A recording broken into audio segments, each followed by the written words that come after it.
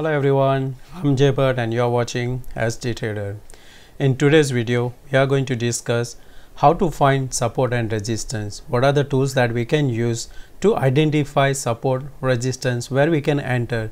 I will take this simple chart to explain you in a more simple language. If you're going to see the definition it says that the support is the price level where the downtrend can be expected to pause. That means the people who start to buy. That means it can be here, can be here, can be here as well. So these are the supports also. So how to find that we will see in this video. And the resistance, what is the resistance? The resistance is that the price will start to fall or else start to consolidate before it move to the further up. So in this chart, if you can see over here, this is called the resistance. But is there any other way or the tools that we can use? Yes, there is. There are three ways that you can find the support and resistance. The first is ascending, descending trend line, horizontal line, Fibonacci, and the base of the candle also. Because sometimes you have seen that one of the candle which have the higher volume, and if that candle is firm near to the support or resistance or at the high, that can be our future support or resistance that we will be covering in our next video. So friends, before we move forward, I would like to request you, if you are new in this channel, please subscribe, and if you like this video, please share among with your friends. So first, today in this video we are going to use the trend line. So this is the chart we are going to use for the simple explanation. First, I will take this extended line here. You need to find these 2 points. So the first, my 2 points are here, so I'll click over here.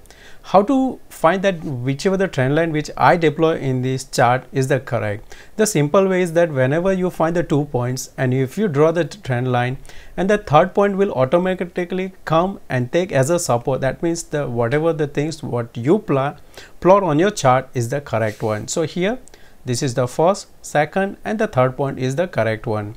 How you can enter in this trade? So when the price is falling down and takes support here, so your first condition is done that yes, this is the act as a support.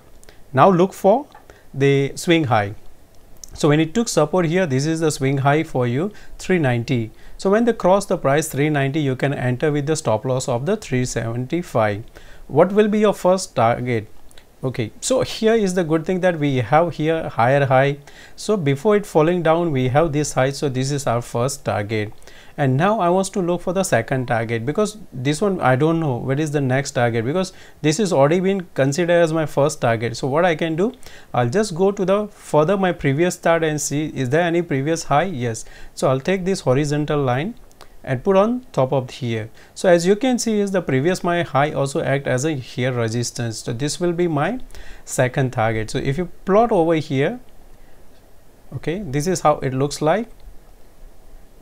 Right, so 1:5 ratio, and that easily you can get it, but I'm not saying that every time you get it 1:5, but the ideal is that you need to find which is the nearest resistance that will be act as your first target. If there will be here any other high also, then I can consider this is my second target, but I don't have any previous high, so I will just go to the previous history and find this the target for me to identify my second target. Now I want to highlight another thing also, that when the price again falling down, it takes support here, but that before take is consolidation. So here you can see one thing, take this horizontal line and put over here just between, okay, and then another thing what you can see here, this trend line will act whenever the price is comes to near this trend line as a support and resistance, same as your resistance here also act resistance. This is a fake breakout and then fall back again to this trend line, again consolidation, and then went up. Now I want to see that whichever the trend line I draw over here, will it help me to work on the future also? Let's see. Before that, we just see that here is there any other the target or I can mark here. Okay, so we see here this is the W pattern, this is the fall also, and this is a support. We need to see that whichever the place we have a more your price is touched to the trend line, we can draw. So I can see here somewhere at this point we have more the price is touched here. Right, so now we go in the future. Right, okay, so here you can see that when the price is falling, take support. Why? Because last time also it took support. So whenever the first time the price will come, it will act as your support. When again reject, it will fall down to your next support here, and then after this your last time what support. Now it will act as your resistance. So whenever your support breakdown will act in future as a resistance. So now here resistance. Similar here, this is your trend line, last time was support, breakdown, now it will act as your resistance. So here also you can see our support, breakdown, now resistance, resistance and resistance. So now support, this one again breakdown, this will act as a resistance until its breakout. So breakout, my next resistance here again is breakdown.